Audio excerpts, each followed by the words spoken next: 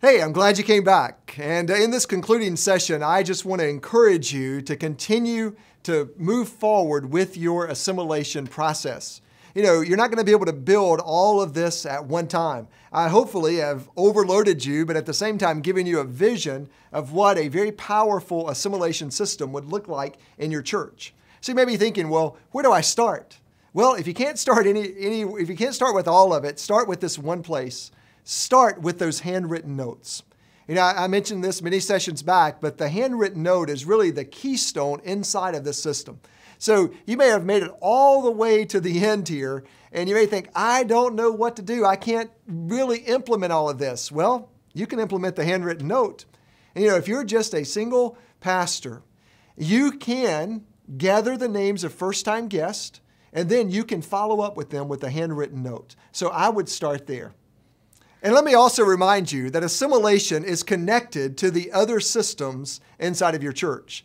From a broad perspective, and I would even say a profound perspective, what I teach is that there are 8 systems inside of the church. Assimilation is one of those. But in addition to assimilation, you also have the evangelism system, you have the worship planning system, you have the ministry system, you have the small group system, you have the stewardship system, the leadership system, and the strategic system. So there are these 8 systems. And beyond today, you want to continue to educate yourself on each of those systems. But here's what's cool about what you've done. Assimilation improves all of the other systems.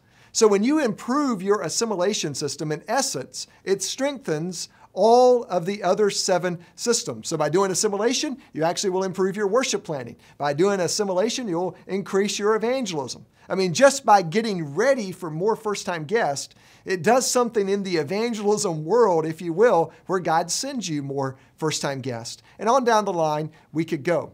But understand that connection and understand that even if you just do some of what we're talking about today, whether it's only the handwritten note, for example, that has an interconnected relationship to the other systems, and it increases and improves those systems as well.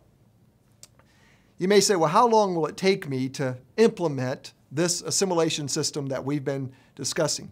Well, maybe you could implement it in as little as 4 months. It is possible that within 4 months, if you have a very healthy church and perhaps a growing church, you might be able to implement it in 4 months. More realistically, it's going to take you between 6 and 12 months.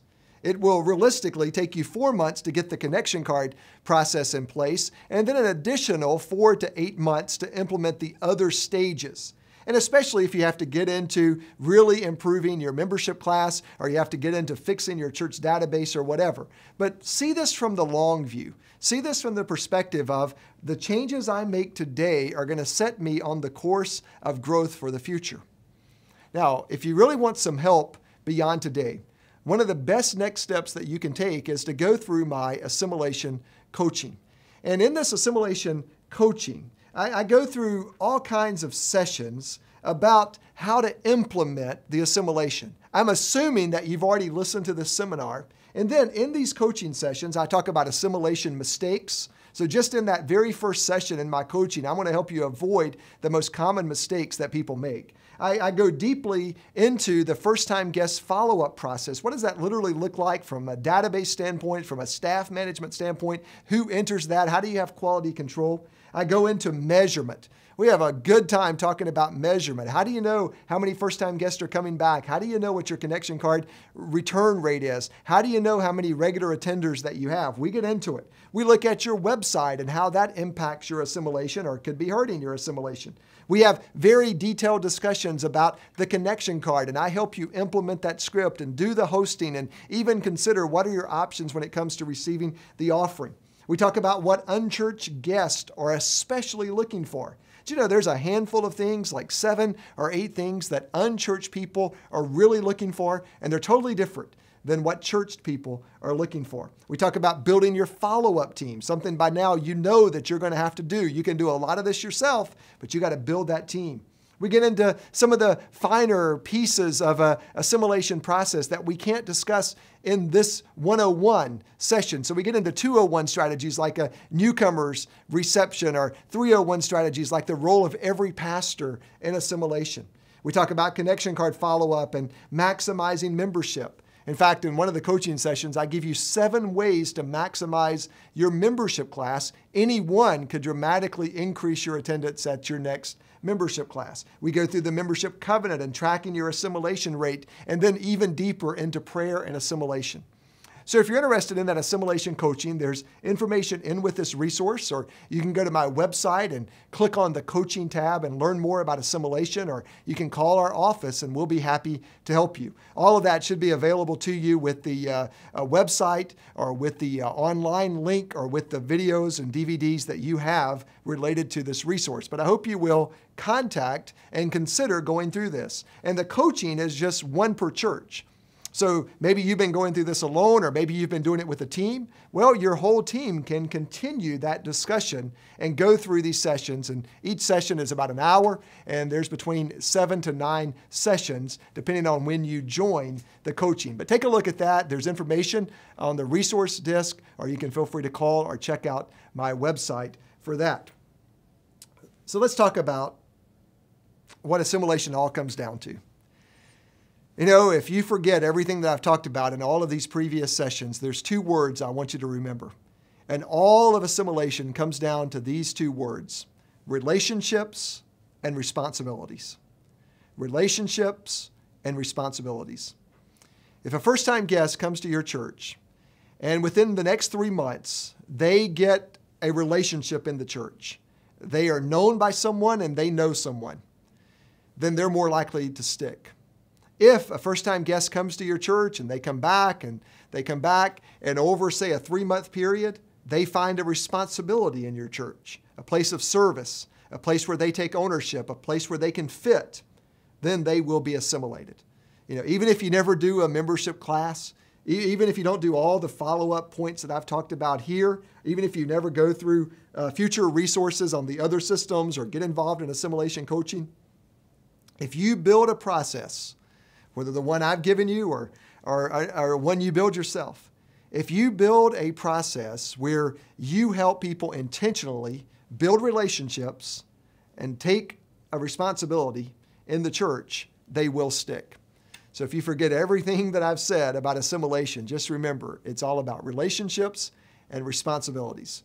And if you go back through these sessions again and you study them individually, or next time you study them with your team, you'll see all throughout everything we've discussed in this seminar that it's all about helping first-time guests build relationships.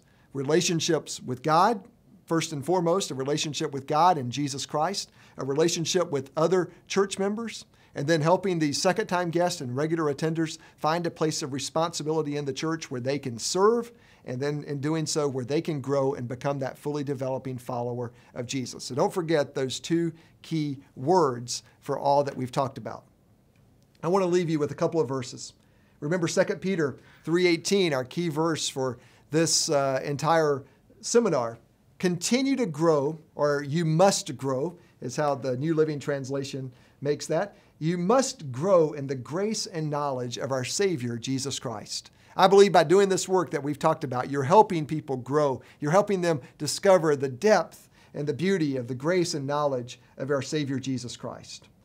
And then, as I've reminded you over and over, first-time guests are a gift from God. Second-time guests are a gift from God. Regular attenders are a gift from God. Every member that you have in your church, it's a gift from God. I hope you've gathered that and now are thinking that way about all the people in your church. People matter. Jesus died for people. God loves people. This is not so much about a system, although you need it. It's really about the people that go through the system. So I hope you walk away with that, and I hope you walk away with a deeper love for people, a deeper love for your church.